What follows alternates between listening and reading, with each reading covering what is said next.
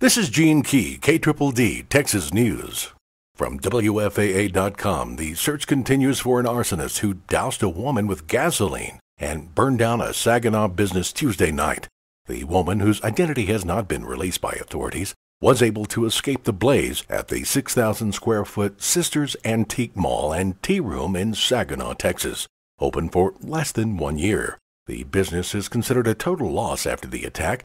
Saginaw fire investigators and the Federal Bureau of Alcohol, Tobacco, and Firearms were at the scene looking for clues. The suspect ran off and has not been seen since.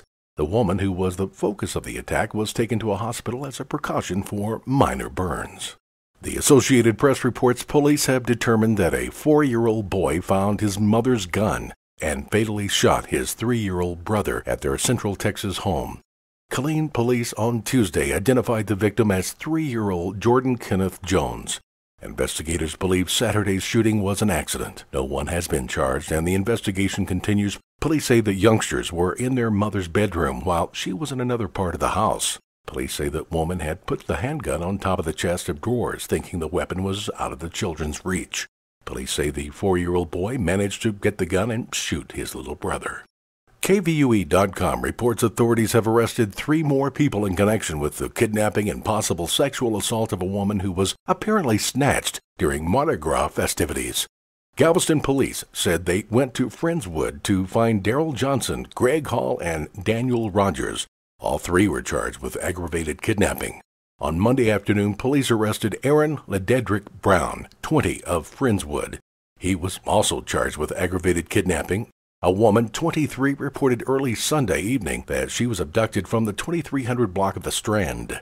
The woman told police she was forced into a car and sexually assaulted there. Then the men allegedly drove her to an apartment complex in Friendswood and allegedly sexually assaulted her again. KHOU.com reports hundreds of Portuguese man-of-war jellyfish have washed up on the north end of South Padre Island. Tony Reisinger, a coastal research agent with the state of Texas, said the jellyfish likely washed ashore en masse after preying on fish in the area. He said they go where there's food and they depend on the wind, and we usually have what we call blooms in different areas, and right now there's a lot of fish that are spawning.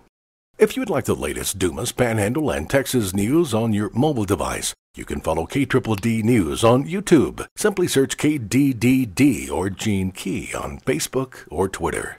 This is Gene Key, KDDD, Texas News.